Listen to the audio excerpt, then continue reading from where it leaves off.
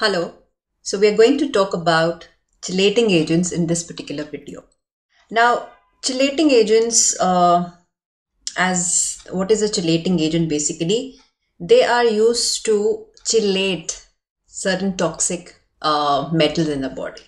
So for example, अगर ये metal है in a toxic amount in the body because it can cause a lot of problems, it can deposit in various tissues and cause issues within the body. And let's say we have a chelating agent and you give a chelating agent like this. What it does is it is going to form a complex with the ion. So this is a chelating agent here and it forms a complex with the metal ion. So as such ये अभी toxic था. This complex becomes non-toxic. Apart from becoming non-toxic, it becomes excretable by the kidneys. So, something which has to be excretable by the kidneys को क्या होना पड़ेगा? Yes, water soluble. ठीक है ना? So this becomes water soluble also. And जब ये water soluble बन जाता है, so it can be easily excreted by the kidneys, right? So it is easily excreted.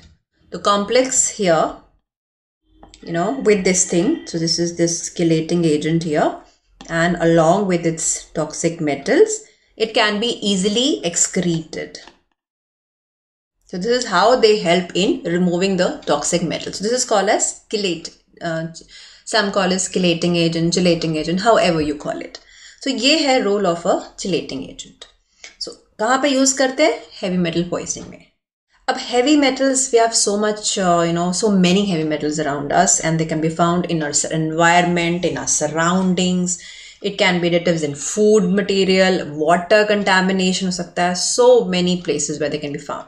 जो important ones है that are, it is beyond the scope कि मैं सबकी बात करूँ because it's difficult to cover everything.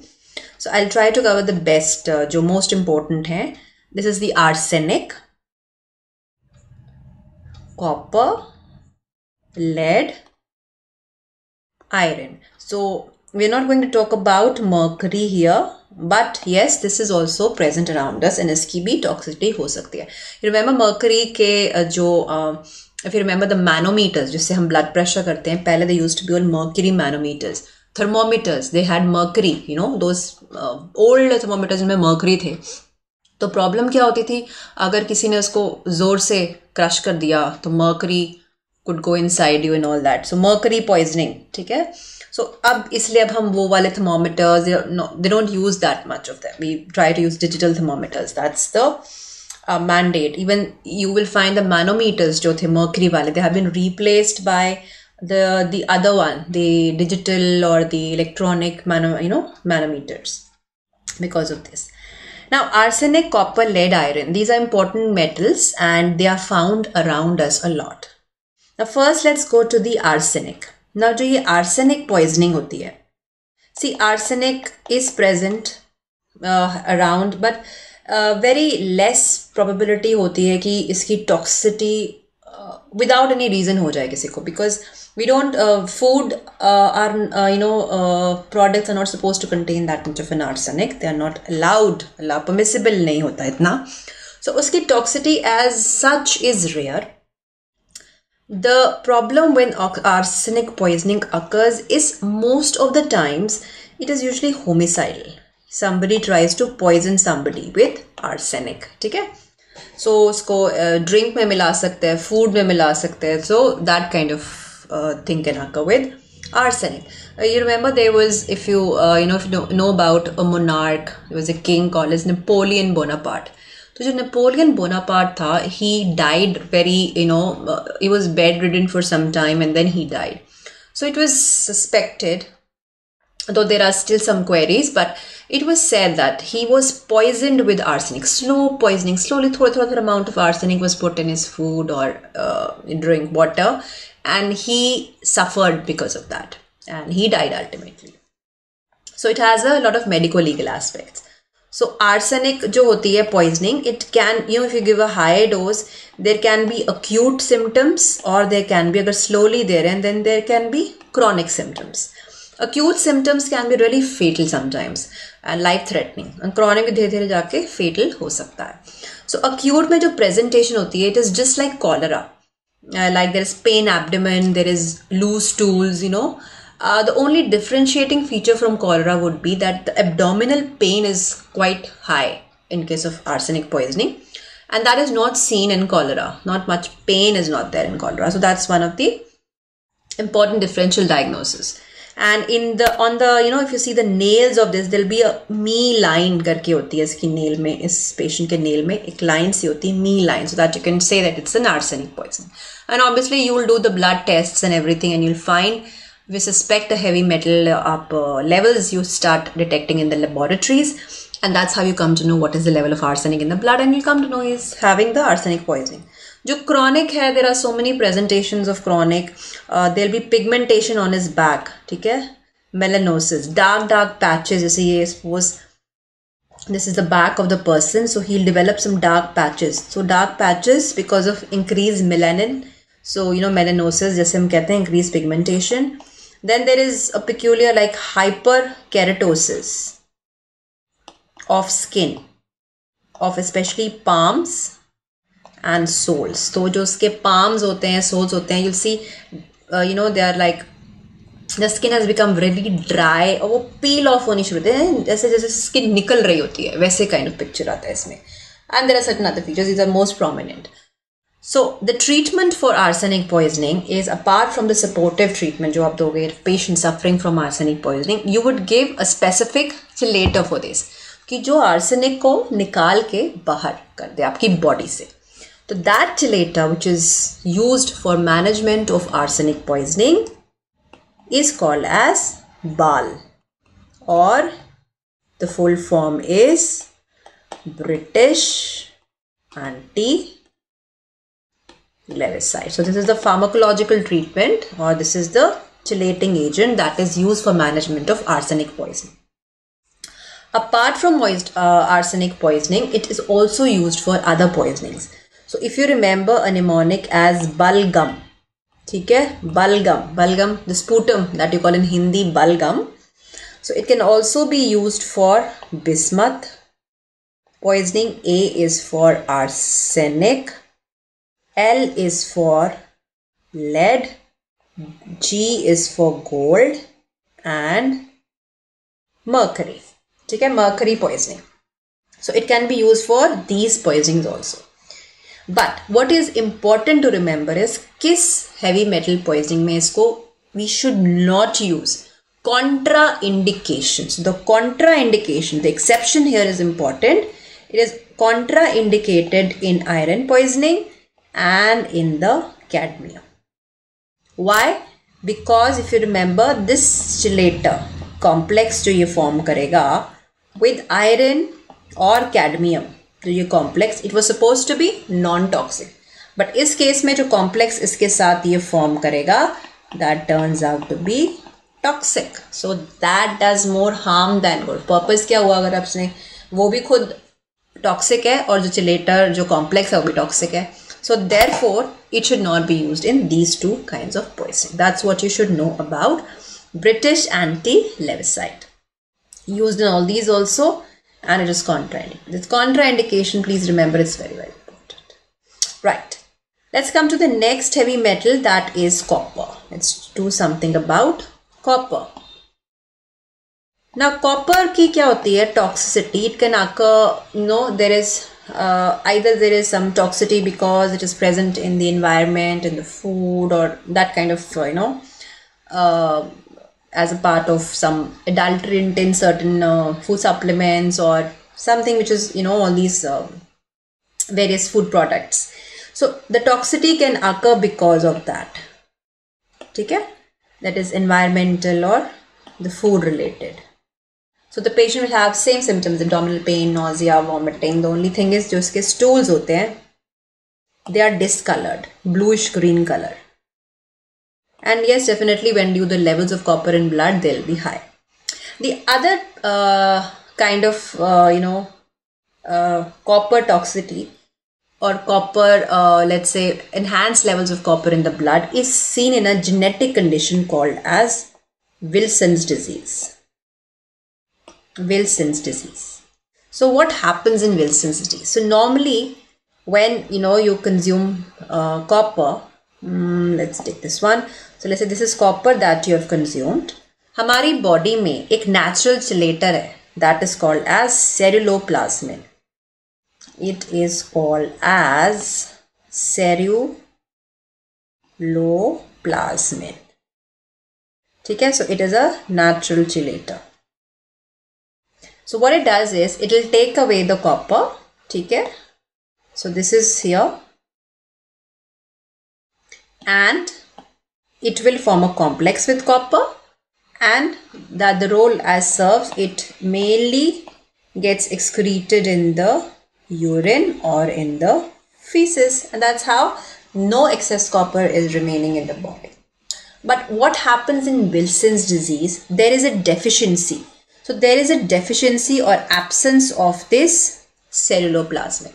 So when there is no ceruloplasmin present, this copper is not going to go out of the body now. So this copper, what it does, it goes and attacks various organs. So it will go to the various organs, attack it, and it will produce havoc in the body. See, खराब कर देगा सब कुछ, जहाँ जहाँ जाएगा वहाँ पर deposit होना शुरू हो जाएगा. It'll start getting deposited in all those organs. So what are the various? It can deposit in various organs and present accordingly. So जो typical diagnostic signs हैं इसके, एक first is in the eye. ठीक है, in the periphery of the cornea. So let's say this is here, and there's a ring which is formed यहाँ पे. ठीक है, so KF, Kaiser-Fleischer ring. ठीक है, so Kaiser-Fleischer ring. The second important organ to affect is liver. It can cause liver. The liver becomes very nodular. बड़ा अजीब सा, it starts looking, the nodular kind of liver. बड़ा खराब सा liver की शक्ल लगने लगती है. Very nodular kind of liver is there. Then CNS है, kidneys है, anywhere it can, attack. But this is the main issue. These are the main two organs that are going to be affected. Now, when you treat these conditions, you have to give the same drug. That is the chelator that you give. So what is the chelator that you give in either of the issues? So the treatment is with a chelating agent, and that is here D-penicillamine. So this D-penicillamine use. So do you remember हमने और कहाँ किया है D-penicillamine? If you remember, where else have we done this? Think. Yes, we have done it in rheumatoid arthritis, disease modifying drugs, right? So it is also used there. But currently we have better drugs available, and so it is not a preferred drug over there. So this is used to treat copper toxicity, right? And this is also used to treat Wilson's disease. ये तो important indications है. इसकी और भी एक indication important है. It is called as cystinuria. Stones are formed in the urine of cystine. Stones are formed. तो ये cystine को भी chelate करेगा. ठीक है? So what it does is here this was the let's say, no, I'll make a chelator. This was ceruloplasmin. We'll try to make a chelator. So let's say this is the chelator, or this is the D-penicillamine, and it will take away cystine with it, and it will excess to cystine hai, which is leading to formation of stones. It will be kidney stones. It will be removed from the body. That's the role of D-penicillamine. So it is used in copper toxicity. It is used in Wilson's disease. It is used in cystinuria. There is another use which is said it is used in scleroderma. Now, DMARD is not a major use anymore, but it is when you write the drugs for DMARD, it is written, but it is not currently used for this particular thing, right? All right. So this was about the copper toxicity. Next we come to the lead toxicity. Okay, lead. So lead poisoning is also very common in the sense that if you remember, or the common sources, food supplements, तो food वगैरह तो है. Then paint जो हम you paint your walls, so they contain a lot of lead, and a lot of toxicity occurred in children and people. So you'll see now various paints, they claim that it is lead free, okay, and all that, those kinds of claims are made because lead it can be found around you again. Environmental जिसे हम कहते हैं toxin है, ठीक है. So the lead paints and everything, now they are less used as such. So lead poisoning के भी similar symptoms होते हैं. Your abdominal cramps हैं, pain है, ठीक है, and the patient has stools, all those kinds of symptoms patient will present to you with. And how will you diagnose the lead overdose or lead toxicity? Again, you do the blood levels, the urine levels of lead, and you will see if the levels are above normal or no, if they're in a higher range. That's how you detect lead toxicity. So the drug used for management of lead toxicity, the most important chelating agent, though we have already said it can be used, BAL can also be used if we cannot use this particular agent. But the primary chelating agent we use is calcium sodium EDTA, disodium EDTA. Okay, that is what we use, calcium disodium EDTA. Now, पहले हमारे पास the drugs which we had, it was not calcium sodium EDTA पहले से. We initially had only disodium EDTA, and that used to chelate lead. But not only lead, it also used to take away calcium from your body. Because क्या करता था, ये calcium आपकी body से साथ में ले लेता था along with the lead. So because when patients used to be given sodium, disodium EDTA only with lead, they developed hypocalcemia because it used to chelate even calcium. And this was evident, patient had tetany.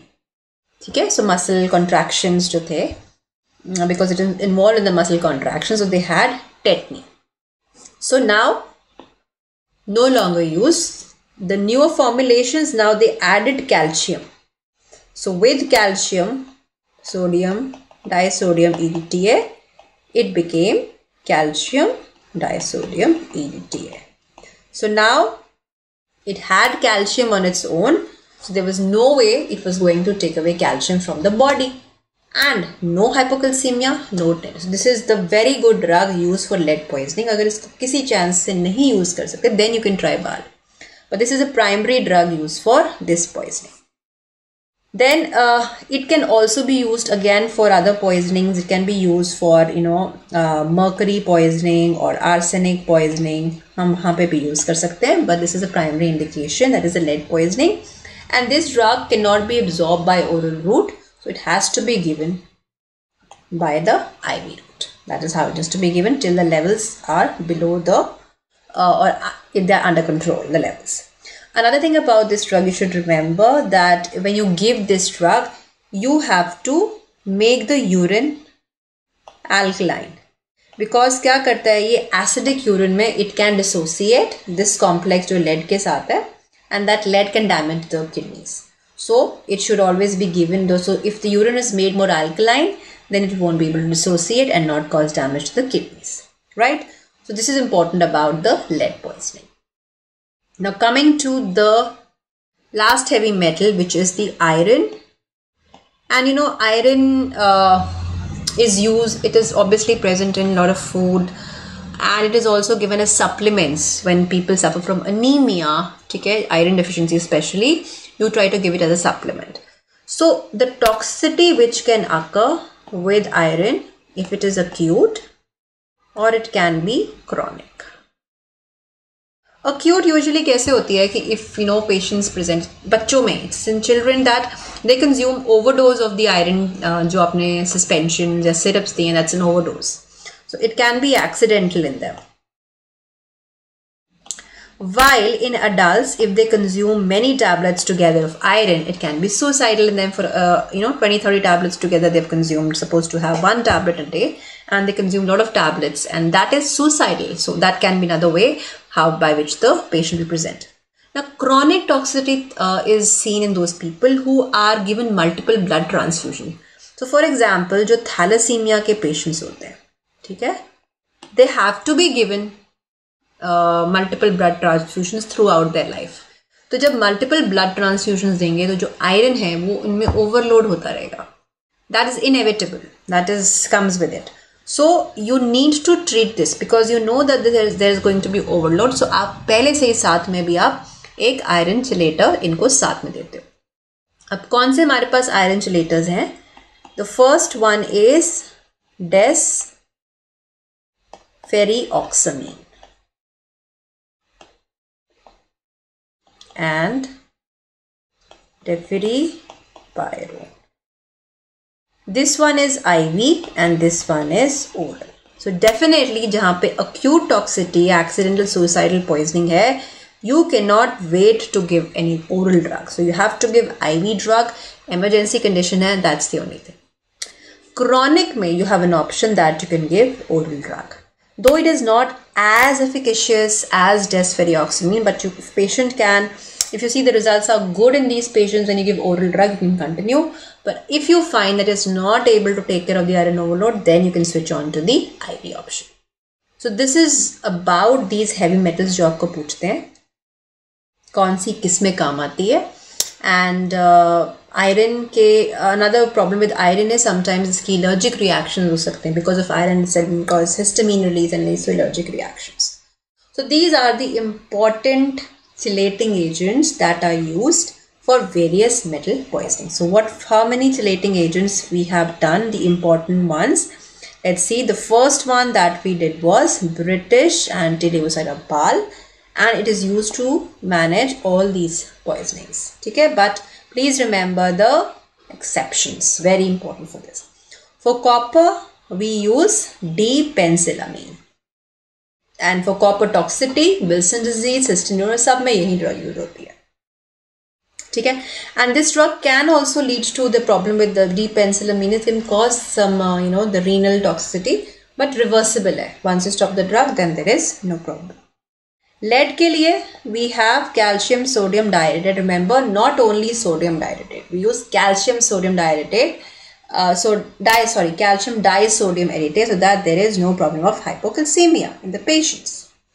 Iron toxicity के लिए अगर आपको quick reaction चाहिए, IV is desferrioxamine, orally slow acting is deferriprone. So with this we come to the end of this lecture. So take care, study hard. In case you have any problems, you can always refer to my notes or ask me. Send me an email or something and we can discuss. So till then, study hard, take care. Thank you so much.